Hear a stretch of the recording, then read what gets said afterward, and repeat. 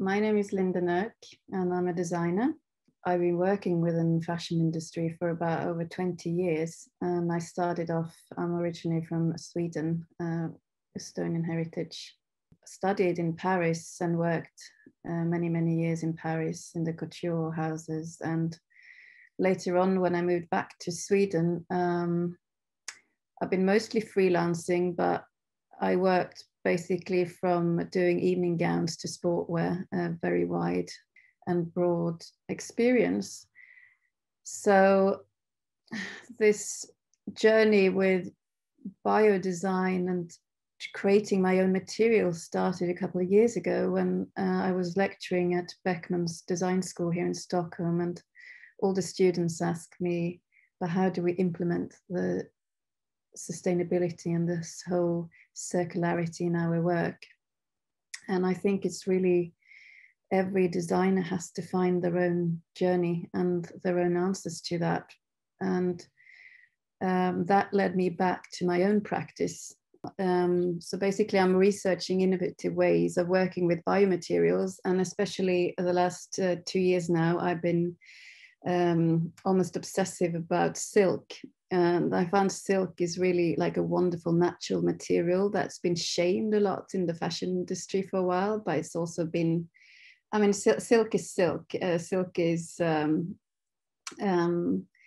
of a material that still can't compare to anything else when you come to the clothing industry. And so I've been studying the silkworms and how it's eating until it's almost burst. And I do have my own little urban silk farm as well. So I'm very connected to them, and I found them like my closest collaborators. But I do care about their lives somehow, that it's a give and take. Like I have to give them a nice life and they can give me silk. So it's kind of a trying to not put myself as a human in the center, even though I'm using them for creating this silk. I see it as a highly like a collaborative process, but most of all, it's like a research process and a conversation with the fashion industry and with arts and craft, what you can actually do with traditional materials. So I'm very inspired how it's eating until it almost bursts, and its way of just releasing all that energy in order to grow its like wearable protection, which is the cocoon, and then how it transforms itself by pupation to a new state.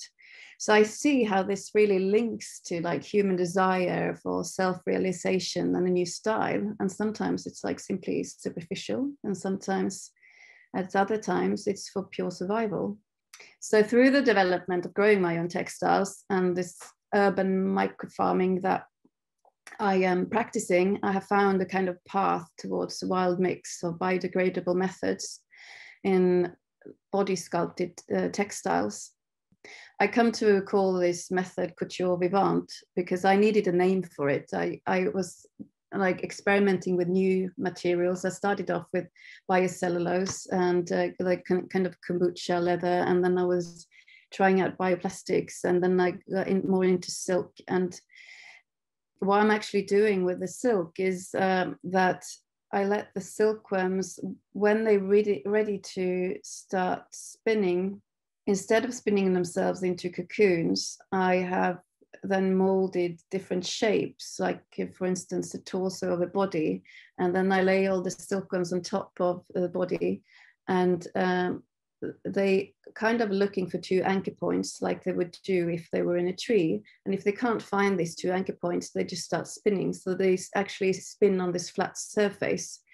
And I worked a lot with embellishment and natural waste. So I carefully lay out petals of flowers to make my own kind of intarsia weave, I will call it.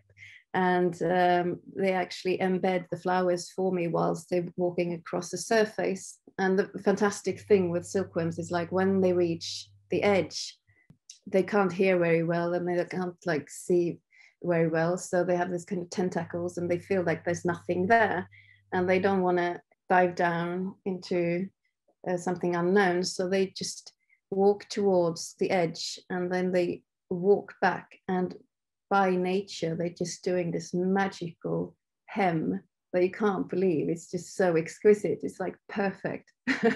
And I think just these kind of things that you discover when you work with them, it's like, I mean, it's really like kind of an ecstatic feeling. My project for the moment is to try to build a kind of wearable ecosystem. So if you think about it like kind of a vivarium, and I will have then silkworms creating this fabric during the process of wearing it. It's a kind of a self-sustained biodegradable design production and living its own ecosystem, and material growth that's naturally forming its own ecosystem, and where a creation and waste lives in symbiosis with the wearer. So this is what I'm trying to research for the moment. My name is Natsai Audrey Chieza, and I am the founder of Fibres. Fibres is a design agency that's really working at the intersection of biotechnology and society. So we are, through our practice, asking fundamental questions about the kinds of relationships we wish to have with nature, and especially as they are increasingly being mediated by emerging biotechnologies. Can we start to create a values-driven approach to how we develop these technologies and infrastructures, and the outputs, to what extent can the outputs be better for the environment, better for human flourishing, I think is such an important aspect of that. And then what does it take to start to design our biotechnological futures with equity in mind, with solidarity in mind, with sustainability in mind. My background is in architectural design. I studied architecture at the University of Edinburgh.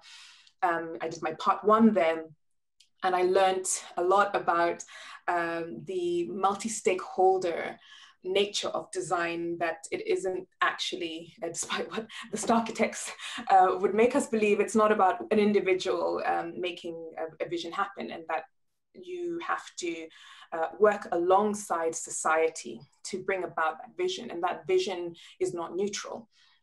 What was fascinating for me at the time was stepping back from the more conceptual and structural to really get into the material side of it. So at the time when I was studying in Edinburgh, I was fascinated by fashion and how the scale of fashion enabled you to iterate on the idea quickly.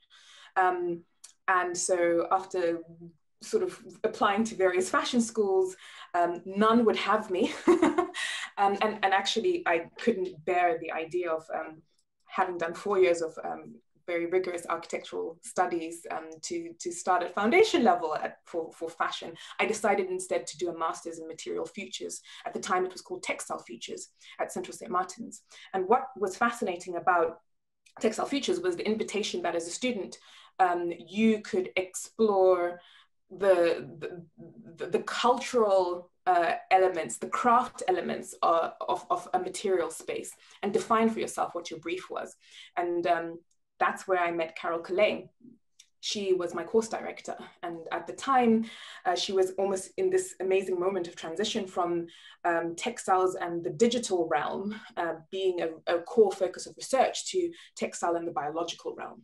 And so coming from architecture, I understood how the digital side of textile innovation could bring forwards new ways of thinking about materiality and building infrastructures. But biology, that was like, whoa, that's nuts. What are we talking about here? Carole collaborated on a project with Nobel scientists looking at synthetic biology and asking fundamental questions about what that meant for design, and that intrigued me. And so very quickly my work as a student segued into this world of biotech.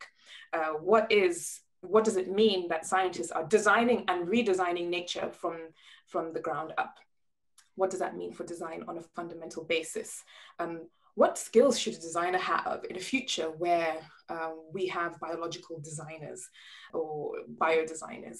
And so my practice started to really contend with these more speculative questions, but I quickly realized that actually I wanted to be in the lab, because the lab seemed at the time to be where that work, that innovation was happening.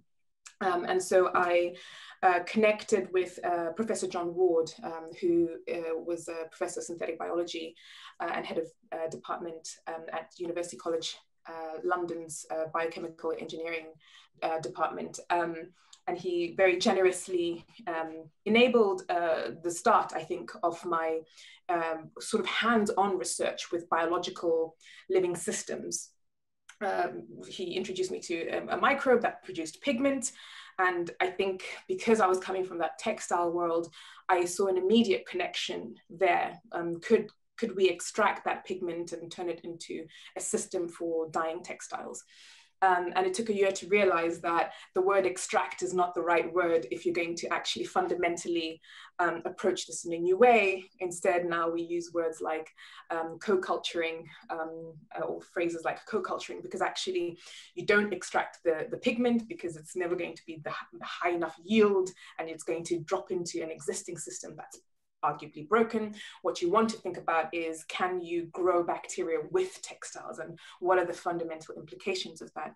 Then you can start talking about crafting with the living. Then you can start talking about different time frames for things. And I think that's part of what this conversation is about, is can we embed notions of care with how we develop textiles, and I think that's really, for me, where that journey became to where we are now. I was working on this since 2011, so it's been a decade, and in that time we've seen an industry really emerge from being nascent to, you know, quite big companies becoming public now in the synthetic biology sphere. And what I recognized quite early on was that there was a disconnect between the design thinking that myself and others in the community had been developing, and the marketization, if you like, the commercial aspects of synthetic biology.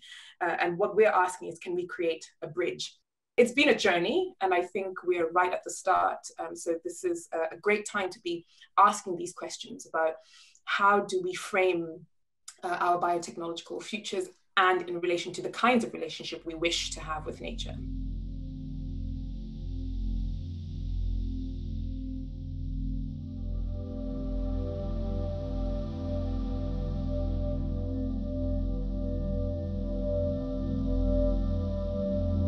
But what if we scale to such an extent that the same behaviors that drive fast fashion consumption today persist? Have we not just offsetted the use of petroleum-based material and the extractive processes there to the biological realm, which is, you know, just as dangerous, if not so more, if we're not cognizant of the fact that if you're fermenting something, potentially you're using sugar. Sugar comes from the land. Yeah. Then as a textile maker, suddenly you're implicated in land use and land politics. And who in the fashion industry is thinking about land politics when they're drawing, you know, their next collection?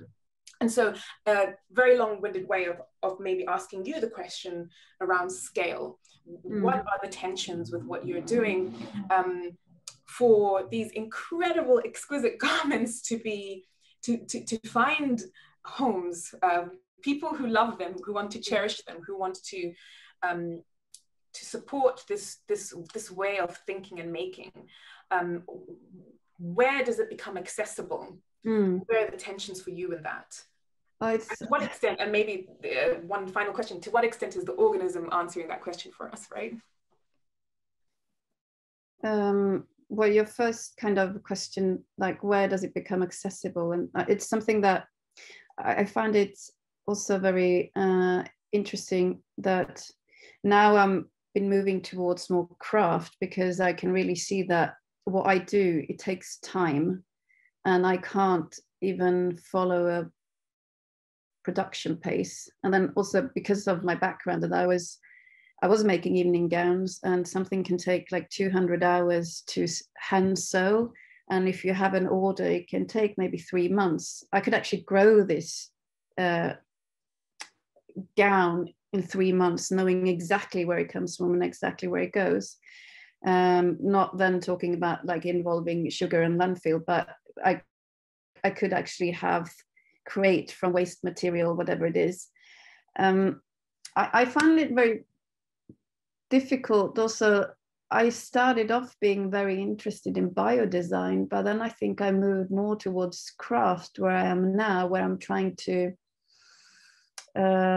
mix kind of biodesign and craft, just because of the fact that I found that the biodesign industry is just interested in like having the next big company taking over the whole world a little bit. Like it's just going to be a shift into what you just talked about. Like it's everybody's just interested in going up in mass scaling or like mass producing all the time. And I think that the conversation has to really be different. We can't mass produce.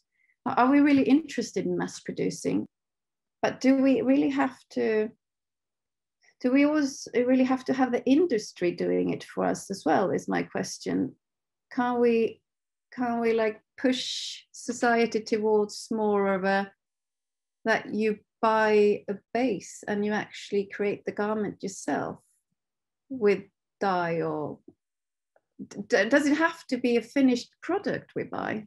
I really understand what you're saying here. Yes, where is that dialogue within fashion to not just see people as consumers, but as co-creators?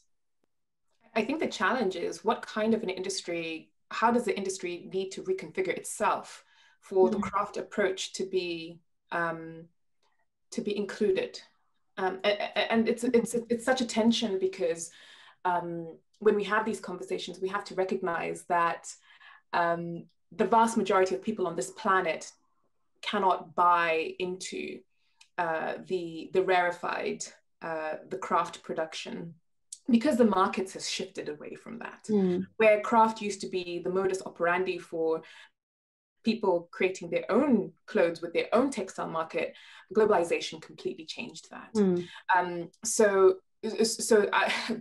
this is, I think, and especially since I sort of came through that academic way of thinking about this with Project City Color around scale, which was, why do we have to scale for the big guys?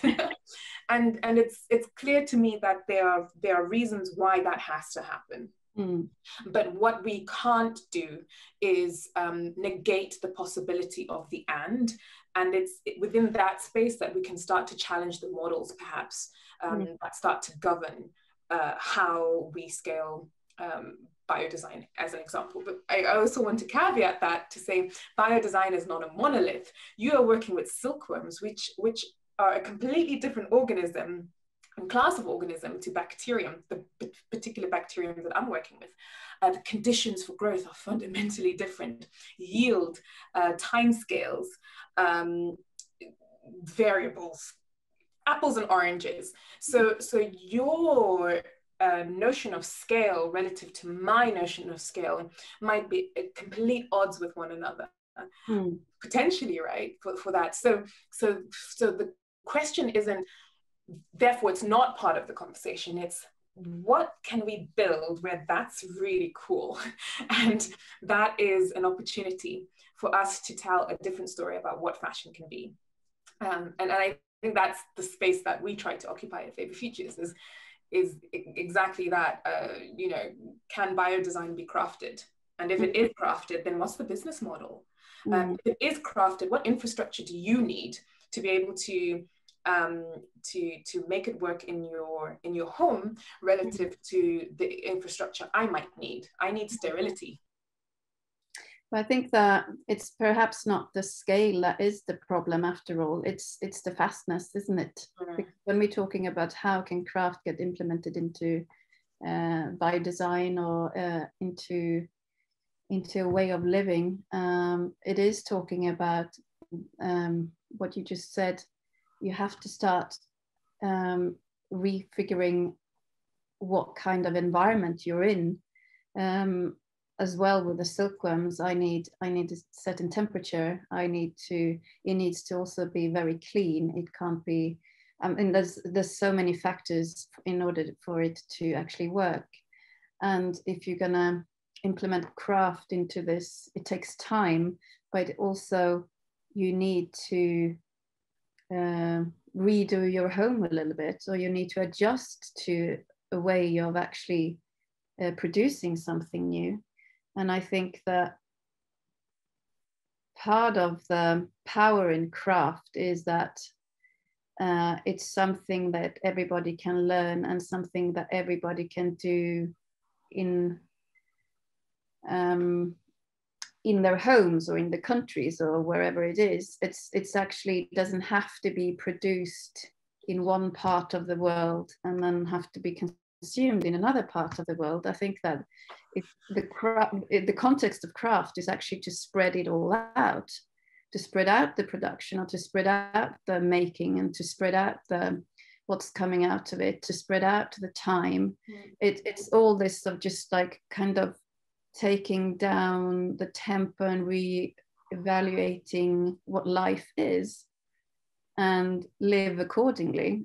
So I think the importance of craft, of can it heal, can materials heal, and so on, I think absolutely, but it needs a shift. And I think that if just every big industry, even if they scale up, if they started to implement the importance of what craft actually is and means in the kind of a business theory, it could absolutely make a big shift.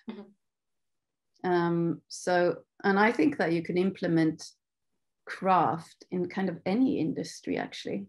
And the mix of craft and biodesign is like super exciting, because there you have the old knowledge, the nature that heals itself, and also the act of the humans, which is very important, that everybody, like you said, and I can feel with that as well, when you start questioning why it's important what you're doing, what kind of meaning does it have? Everybody's looking for that kind of meaning. So I think that in that context, craft can like cover all those social, human, and industrial needs. This is actually the design's purpose, is to find solutions. And when we're talking again about textile industry, well, the design has not found solutions, it's just created problems. And I think that this new industry and the way you work, it has to be solution driven, and then you can present it in a way of a more artistic approach, and have the art is to question things and to create the conversation. And I think that I find myself somewhere in between. I'm not gonna fight hard to upscale what I do. I do have a vision of it's going to be fully possible to create a kind of growing fashion house. I mean, my vision is to have a greenhouse that is actually just growing clothes. A designer's purpose is very much just to create the conversation and to create the possibilities, not maybe find the solutions of the upscaling or mass production, because it takes time, as we talked about. It's a slow process. It's very much of just showing that it is possible. And if it's possible in a small scale, a DIY way of doing it, if I can do it myself, if I can create materials myself on my own that people can wear, then obviously it must be possible to upscale. I would like to push back on that, because I think I used to think that before I saw the opportunity that you can actually, as a designer, start to talk about infrastructure, and that design has a role there. What infrastructure do we need to see to facilitate more makers is going to be one step towards a different version of scale up. And so one of the things that I tell a lot of students when we interface with the educational sector, and especially when so few of them have access to the infrastructure for growing things, growing more complex not necessarily complex organisms, but organisms that perhaps have slightly more complex needs. Graphic designers saying, this biodesign thing is really interesting, but I don't know how I can contribute with my skill set to this. When we look at the system, when we look at the ecosystem even of biotechnology, the opportunity for design to come in at different parts of that is huge. So we've just been doing a project at the World Economic Forum as part of the Global Futures Council on Synthetic Biology. We're a cohort of experts from around the world who are bringing in their insights to basically create recommendations for how governments, nations, research institutes should be thinking about synthetic biology in the next decades to come, and framing their policy. Now, on that council of academics, business leaders, you know, all sorts of people, community engagement personnel, we are the only designers sitting on the council.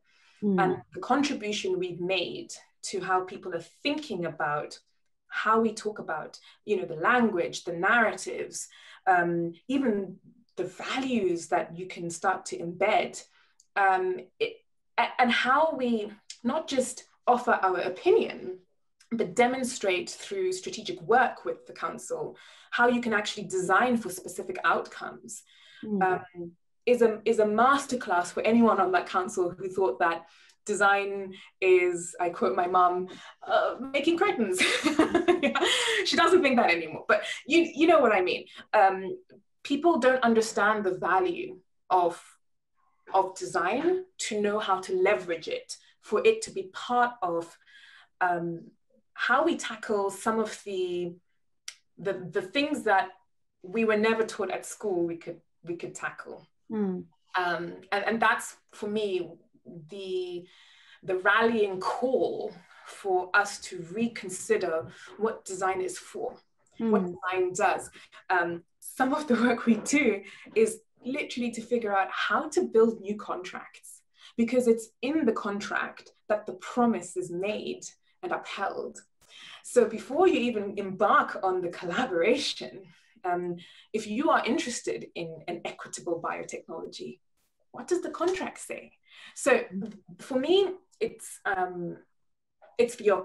like, how do we add to our repertoire from the toolkits that we have, and different people will find where their efforts and work and expertise can contribute to the most from that perspective.